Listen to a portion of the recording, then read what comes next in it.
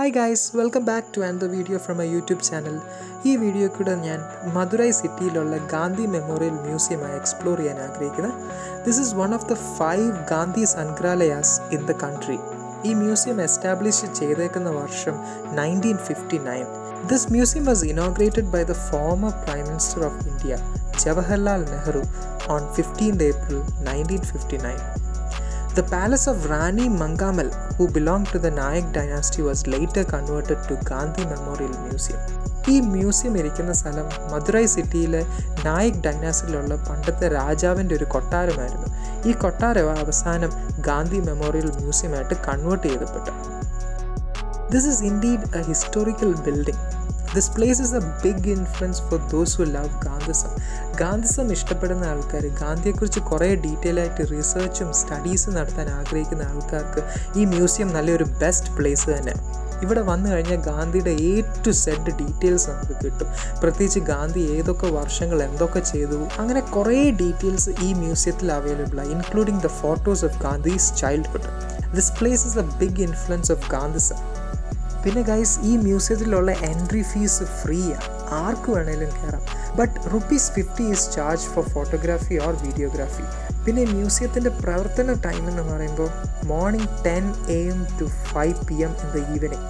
അപ്പോൾ ആ ഒരു ടൈമിൽ ഈ മ്യൂസിയം ഓപ്പൺ ആണ് four tourists and all those people who love to explore more about Gandhi. പിന്നെ ഇടയ്ക്ക് ഒരു ചെറിയ ലഞ്ച് ബ്രേക്ക് ഉണ്ട്, that is between 1 PM and 1:30 PM. ആ ഒരു ടൈമിൽ മ്യൂസിയം ഒന്ന് പാർഷ്യലി ഒന്ന് ക്ലോസ് ആക്കും, ബിക്കോസ് ആ മ്യൂസിയത്തിലെ അതോറിറ്റീസും സ്റ്റാഫ്സും ലഞ്ച് കഴിക്കുന്ന ഒരു ടൈമാണ്. നമ്മൾ ഈ മ്യൂസിയം എല്ലാം വിസിറ്റ് ചെയ്തതിന് ശേഷം അറ്റ് ദി എൻഡ് പോയിന്റ് ഇവരൊരു ഡൊണേഷൻ ബോക്സ് വെച്ചിട്ടുണ്ട്. ഇഷ്ടമുള്ള ആൾക്കാർക്ക് ഇഷ്ടമുള്ള കോൺട്രിബ്യൂഷൻസ് അവർക്ക് ഡൊണേറ്റ് ചെയ്യാം. ആരെയും ഇതിൽ നിർബന്ധിക്കുന്നില്ല. പിന്നെ ഈ മ്യൂസിയത്തിൻ്റെ ഏറ്റവും വലിയ സ്പെഷ്യാലിറ്റി എന്ന് പറയുമ്പോൾ ഗാന്ധിജി മരിക്കുന്ന ആ ഒരു ടൈമിൽ ഗാന്ധിജി ഇട്ട ഒരു വസ്ത്രം ഉണ്ടായിരുന്നു. ഈ നാഥുറാം ഗോഡ്സെ ഗാന്ധിജിയെ വെടിവെച്ച ആ ഒരു ടൈമിൽ ഗാന്ധിജി ഇട്ട ആ ഒരു വസ്ത്രത്തിൻ്റെ ഒരു പീസ്, ആ ഒരു ഗാർമെൻറ്റിൻ്റെ ഒരു പീസ് ഈ മ്യൂസിയത്തിൽ സൂക്ഷിച്ചിട്ടുണ്ട്.